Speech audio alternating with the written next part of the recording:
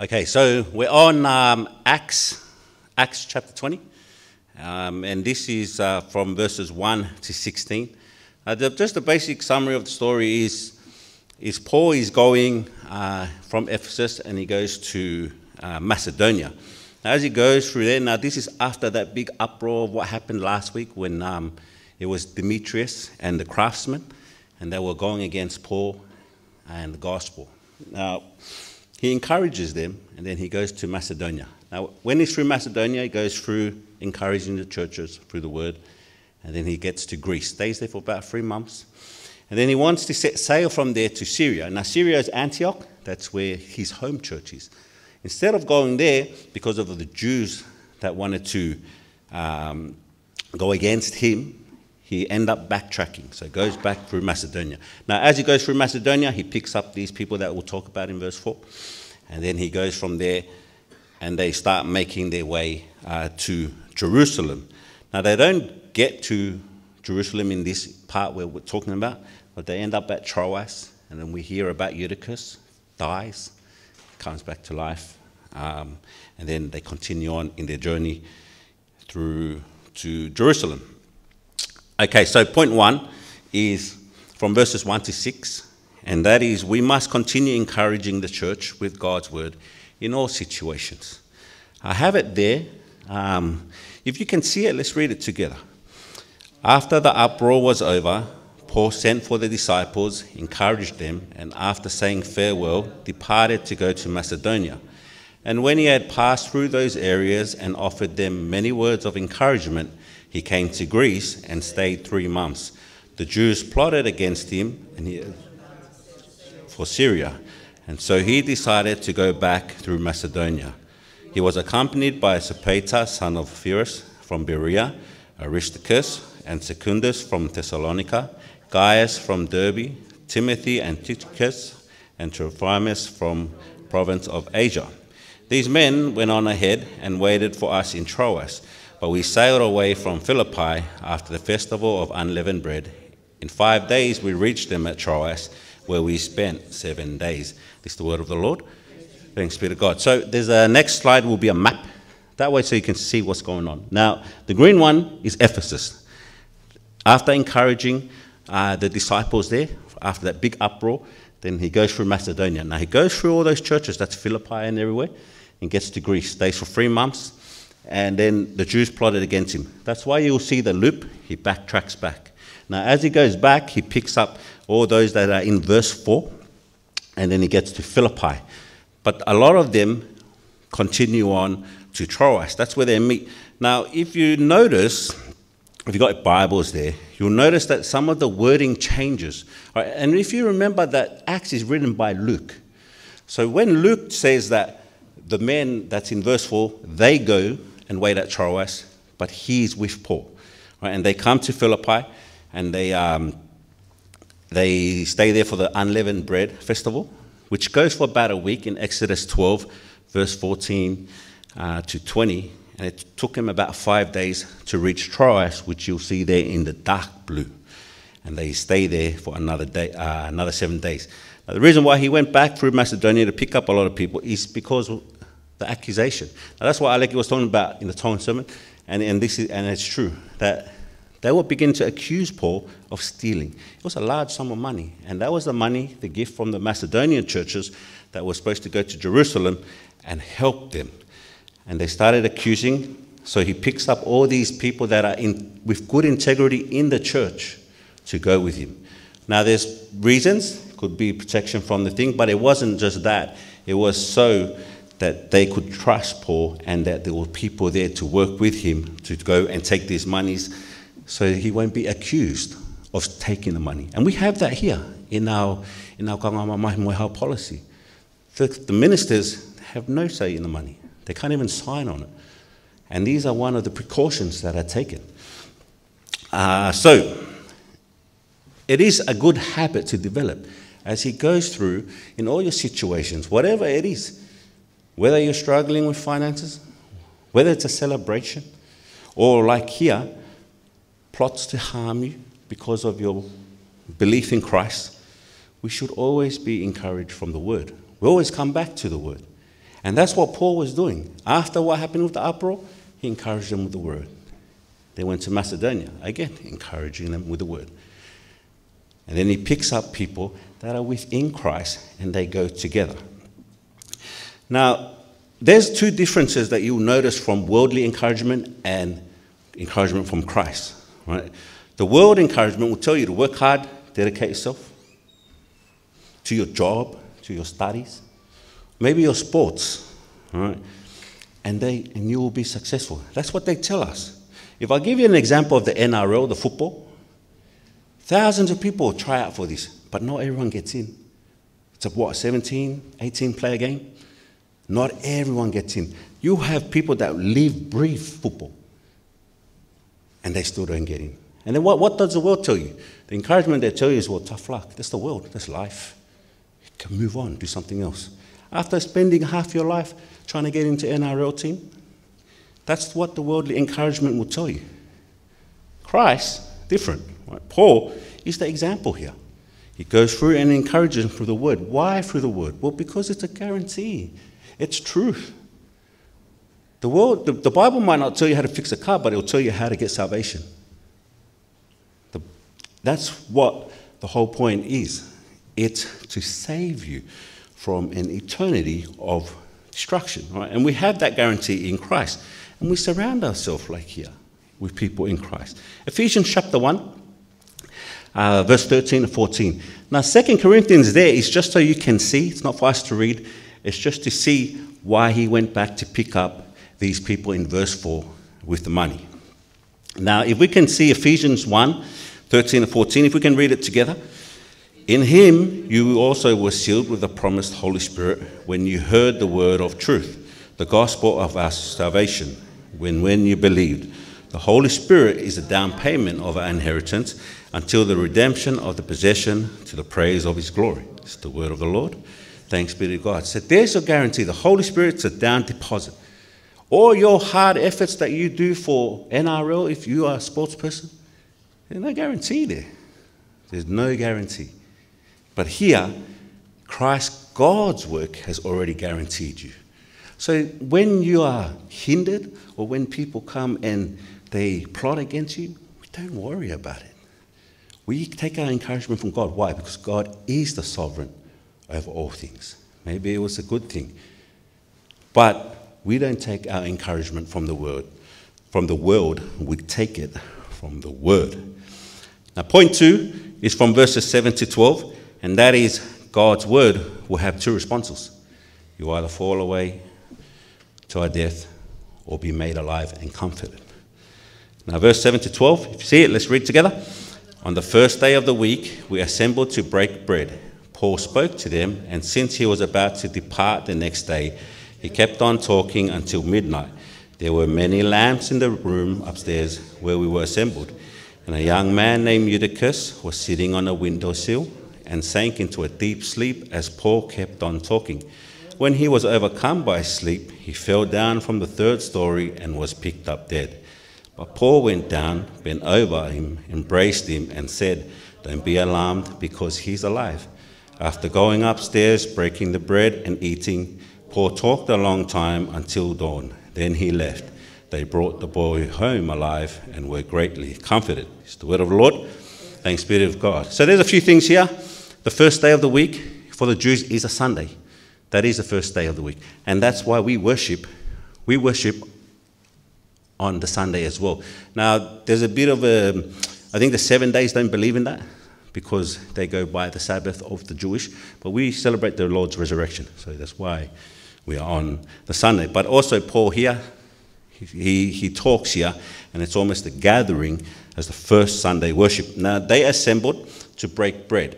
Breaking bread is either the Lord's Supper or you're sharing a meal. We used to do that a lot. We used to do that in the old hall where we gathered together. We started from sandwiches, and then all of a sudden we had a big table of pigs. That's what the food was. But it wasn't meant to go that big. All right? It was just meant for us to have something to strengthen us, talk about the gospel, and then leave. Now, he was leaving the next day, so he starts talking to them until midnight. Now, when there's many lamps in the room, you can tell that there was a lot of people, because there was no electricity there. There was no lights that we have here. It was all oil lamps, and that's how you can tell there was many people in the upstairs room. If you look at a concert, if we would turn off the lights here and everyone pull out their phones, it would look like a lot of people. And that's why it's over here. It was a lot of people. Now, a young man named Eutychus was sitting on a windowsill and fell asleep as Paul's talking. Now, Paul's not just talking about anything. He's talking about the gospel. He's telling him about Jesus. He fell out from the first story and picked up dead. I believe he was dead because Luke is a doctor. Luke's going around. If you don't know, if you're a doctor and you don't know if someone's dead, you shouldn't be a doctor. But he is a doctor and he knew Eutychus was dead. It wasn't until Paul came down, embraced him and told everyone, don't be alarmed, he's alive. Now they go back upstairs, break bread. Again, they're eating, sharing a meal together, continuing to talk about the gospel. Now, once Paul leaves the next day, they brought the boy home alive and were greatly comforted. See, many will come to hear the word. Many. But when we hear it, are we falling asleep when we hear the word? Look, I understand if you're tired from work, that's understandable. But if every time you read the word and you come to hear the gospel and you just sleep, then something's wrong. And it's a warning. It should be a warning because it means the gospel is veiled. It means that we are not being saved. See, when Eutychus fell off the window. You know, if we fall asleep from the gospel and we fall away from Jesus, there's no one to come and help us. No one. So it's a warning. It's a good warning that if you come to church, fair enough. If you're tired, you're tired. But if you're reading it every day and you cannot get through one chapter because you're sleeping, it means the gospel is veiled. We should ask God to not harden our hearts, right? We don't want to fall away. But if you're not sleeping, you feel comforted, you feel alive. That's what the gospel does. That's what it does to those that really humble themselves to Christ. And you should be comforted by the gospel. Ephesians chapter 5, verses 14 to 16. We can see it, let's read together. For what makes everything visible is light. Therefore it is said, get up, sleeper, and rise up from the dead, and Christ will shine on you. Pay careful attention then to how you walk, not as unwise people, but as wise, making the most of the time, because the days are evil. It's the word of the Lord. Thanks be to God. So when we hear the gospel, if you're not rising up, you're falling asleep, maybe ask Christ, ask God. Close your eyes and pray, and then try and wake up again. And listen to the gospel. Right? It is. These days are evil. You've got so many things going against it at the moment. But we don't worry about it because Christ is sovereign over all. We make the most of our time when we come here. We come here because we want to hear the word of God. The last point is from verses 13 to 16, and that is the ministry vision of the gospel will come with sacrifices. If you can see it, let's read together. We went on ahead to the ship and sailed for Assos, where we were going to take Paul on board, because these were his instructions. Since he himself was going by land, when he met us at Assos, we took him on board and went on to Mytilene. Sailing from there, the next day we arrived off Chios. The following day we crossed over to Samos, and the day after we came to Miletus. For Paul had decided to sail past Ephesus to avoid spending time in the province of Asia, because he was hurrying to be in Jerusalem, if possible, for the day of Pentecost. It's the word of the Lord. Thanks be to God. So, Luke, there's another map. So this is their traveling. All right, they're starting from Troas, just above Assos there in the highlighted green. And then it goes Assos, they come to Mytilene, to Chios, Samos, and Miletus, which is inland. Right? And that's where they landed. Now, right at the beginning, Luke and that set off sail to Troas, to Assos, from Troas to Assos, and they pick up Paul there, because Paul wanted to travel by land. Now, they went from there again to those highlighted areas you can see. Now, Paul decides something. He wants to sail straight past Ephesus. You know, if throughout the whole Acts, he's been stopping at nearly every church. He's been going through, stopping, encouraging them. For him to sail past Ephesus, it must be something serious. And it is. Now, he wants to get to Jerusalem, not only because he has the gift, it's a big sacrifice to him.